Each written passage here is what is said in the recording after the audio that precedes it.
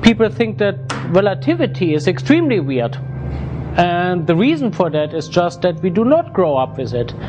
And the deeper reason for that is that it only really becomes apparent when objects are moving very close to the speed of light. And in everyday life we just don't do that.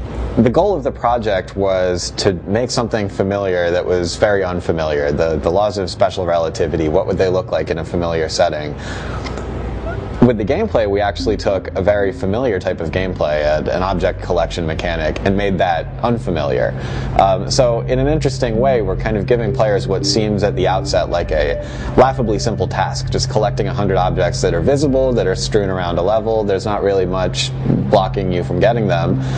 As gameplay proceeds, though, it turns out to be a much more difficult task than you might have imagined at the beginning. The idea of the game was that we artificially lower the speed of light.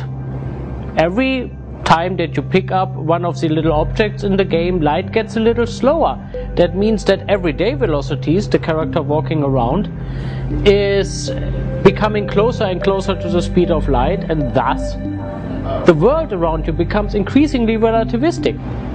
If it were human scaled and at walking pace, then the thought is that it would be easier for the player to get acclimated to these effects because it's really familiar, you know, like it's just walking, you walk every day. Now here it is with relativistic speeds.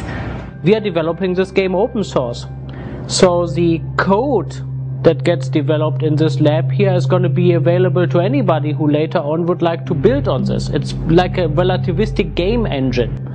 So if people would like to develop games that also are taking place in the same kind of environment, they can take what was built here and then enhance upon it and put different games into the same engine. So I hope this also appeals to other game developers.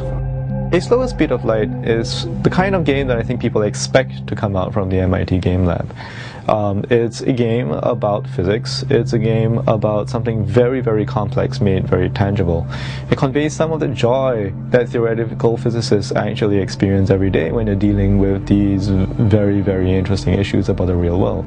So we see that games can be a very, very powerful medium for sharing some of the really interesting things that MIT researchers are working on with the rest of the general gaming public.